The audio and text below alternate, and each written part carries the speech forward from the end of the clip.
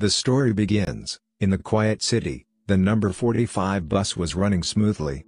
A woman's voice rang in a hurry. She wanted to call the police. There was a bomb on this bus. Her name was Shi Qing. Soon after, the bus exploded as it approached the bridge. Opening her eyes, Shi Qing looked at herself on the bus with panic in her eyes. The boy in the seat saw her sweaty and kindly took out a tissue to her. But Shi Qing grabbed the boy's hand like crazy and slandered her. He was a pervert and asked the driver to turn around and call the police. Although the passengers on the bus actively helped her, no one was willing to accompany her to the police station. Shi Qing had to ask the bus to stop and pull the boy in the same seat out of the bus. After getting out of the car, Shi Qing breathed a sigh of relief, apologized to the boy and walked back, but heard a loud noise behind her. And she was knocked to the ground by a motorcycle in a panic. When she woke up again, lying on the bed in the emergency room, she was only told that she had a slight concussion. At this time, the boy who was hit by the explosion when he left by taxi was sent to the hospital covered in blood. Shi Qing was very painful. Zhang Cheng, the deputy captain of the Criminal Investigation Detachment, came to the scene of the accident. This was a major traffic safety accident caused by a takeaway car forcibly changing lanes. There should have been 10 people in the car, but only 8 bodies were found. During the investigation and monitoring, Shi Qing pulled the boy along the way. The scene of getting out of the car aroused his suspicions. The police came to the hospital to ask Shi Qing. She was going to the bookstore in the city center to buy books, but she couldn't remember anything about why she got off the bus halfway. In the face of the police's questioning, she said in a trance that she got out of the car because of an uncomfortable heart, and a boy called an ambulance for her. But then the picture in her mind gradually became clear, and she changed her mind and said that she had encountered a pervert. Zhang Cheng came to see Shi Qing and showed her the surveillance video. Shi Qing saw the boy who got out of the car with her, and remembered everything. She vaguely said that she had killed him. Facing Shi Qing, who was nauseated and vomited, Zhang Cheng wanted to unscrew the water bottle with his right hand, but changed his left hand because of the pain. Then he let his subordinates go out, and he finally let Shi Qing put down his guard.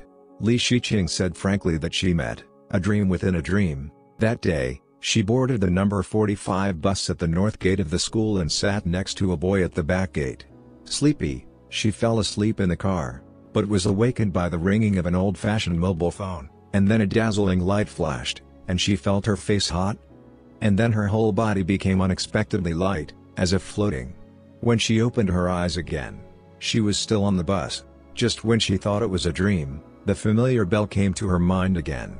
And this time, she clearly saw the bus under her feet explode. Xiao Jiang, a young policeman outside the door, got news that the boy sitting next to Shi Qing was called Xiao Heiyun, and he was in the hospital for rescue at this time. Xiao Jiang listened to Shi Qing's words and angrily accused her of being slanderous. Although Zhang Cheng was calm, he didn't believe Shi Qing's words, but he still encouraged Shi Qing to continue elaborating. The third and fourth time after that, Shi Qing tried to get out of the car forcibly, but the result was an explosion. Until the fifth time, Shi Qing began to use different methods. She shouted that her heart was not feeling well and asked the driver to take her to the hospital, but the nearest health center was opposite the bridge. Xiao Heiyun offered to call 120 and accompany her to get off the bus, but the ant in the lead took out the medicine and fed it to Shi Qing. This time, although she failed to get off the bus, she witnessed the whole process of the bus crashing into the fuel tanker to avoid the deliveryman. Shi Qing accurately described the scene where the bus crashed into the fuel tanker because it was dodging the delivery car, which surprised Zhang Cheng. He sharply explained to his subordinates to find out whether Shi Qing might have access to the information at the crime scene.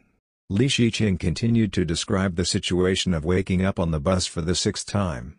This time, because Xiao Heiyun accidentally bumped into her chest in order to take a tissue, Shi Qing followed the trend and shouted to catch the pervert, and got off the bus halfway. Although Shi Qing didn't know why the driver let her off the bus illegally, she pulled Xiao Heiyun out of the car to save him.